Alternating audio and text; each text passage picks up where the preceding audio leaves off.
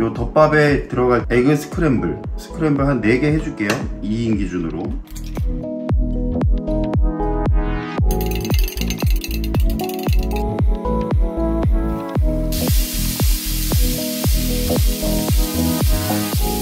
양파가 좀 투명해지면 찌유 있죠, 찌유.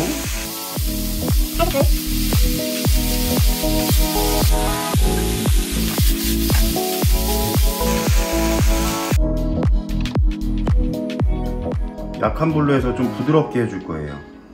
아, 약한 불로 계속 그렇게 뭉근하게 하면 계란이 더 부드러워지나요? 바싹 익히면 좀 너무 퍽퍽하니까 좀 촉촉하게 해볼 생각입니다.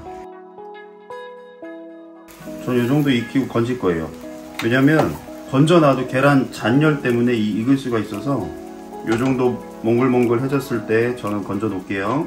오늘 참치마요 덮밥에 곁들일 아주 초간단 계란국. 새우젓 한 반 스푼? 새우젓 없으시면 액젓 같은 거 넣어주시면 되고요. 액젓 없을 땐 고향의 맛을 조금 넣어주시면 됩니다.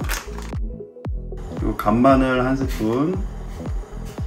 간 보시고 국간장을 넣을게요. 국간장, 양조간장 말고.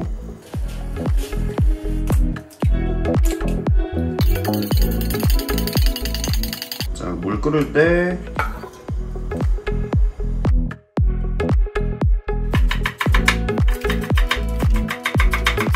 잘 썰어둔 파. 계란국에 참기름이 들어가? 설마 아직 모르셨습니까? 네. 참기름이랑 후추로 마무리 해주시면 한 3분이면 끝나는 계란국이 완성이 되는 거예요.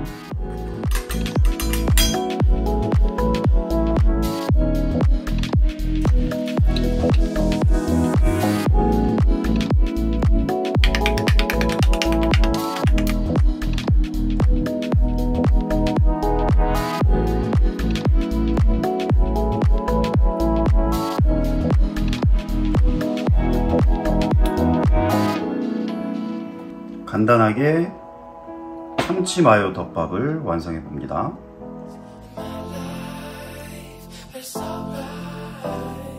잘 먹겠습니다. 한솥에 추억을 생각하며.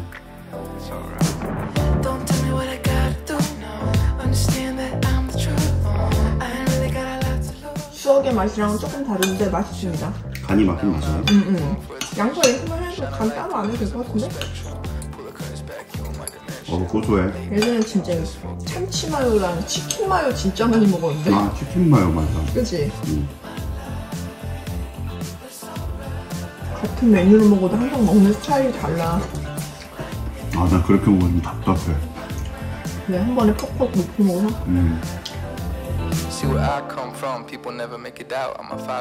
아, 마요네즈 조금만 더 뿌려서 먹을까봐.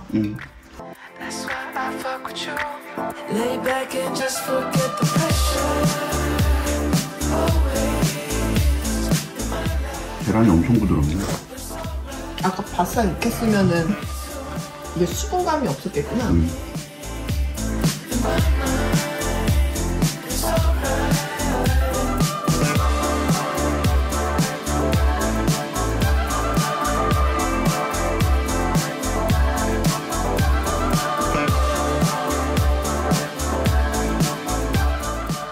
잘 먹었습니다.